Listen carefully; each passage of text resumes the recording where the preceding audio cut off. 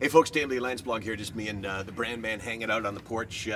Beautiful sunny day. Yesterday I told you in the Landsblog that I was on my way to Black & McDonald to a corporate event that they were doing. And it was funny because, I mean, these are very close friends of mine, but sometimes you don't really know exactly what someone that you're friends with does. And I said that they're heating and air conditioning, and then I realized when I got there and people were talking about all this sort of the breadth of the things they did, that maybe I kind of minimized it a little bit, but nothing to apologize for, because I was there because I wanted to be there, because they asked me to be here. And here's the significance of it. I want you to understand just how important sharing can be, just to hear it. So I get up there on the stage and there's about 300 people there, and I'm just being sort of smart ass Michael, and then I say, okay, but in all seriousness, the most important thing I can say to you is that I've struggled with mental health problems, that I continue to struggle with mental health problems, that I'm on medication, that I always will be on medication.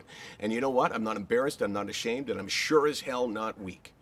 And I spoke for a couple more minutes, I went down, and then the person, vice president of the company, who was kind of hosting this event, got up on the stage and he said, I'm going to tell you, the audience, something that I've never shared before. And that is that I was hospitalized a while back for anxiety. That I actually spent time in the hospital because I had decided, you know what, I can't keep doing this.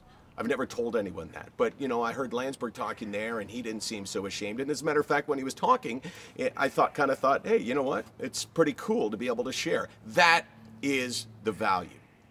Think about it. He'd never shared before, then he hears me sharing, and all of a sudden, he's doing the same thing. You have that same power.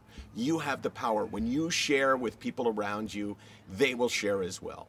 And the more we do it in a way that is not filled with shame, like, oh, well, you know, I mean, I didn't get up there and say, oh, I don't know why I'm like this, I shouldn't be like this. It's like, damn it, I have this illness.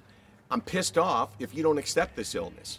And if you say it with strength like that, then people sometimes will look at you differently. But also, yesterday on Twitter, we were going back and forth, and there was a woman who said, you know, it's easy for you, Michael, to say that you have shared, but it's a lot more difficult for me because I think I will lose clients, whatever business she's in.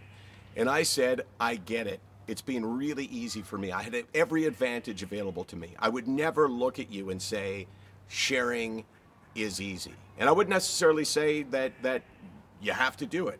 I just know that it seldom leads to anything other than good. SickNotWeak.com, 24 hours a day, 364 days a year. I'm tanning. Oh yeah, you see this case? I'm not gonna be pale. I will not be pale for the Landsblog later this week.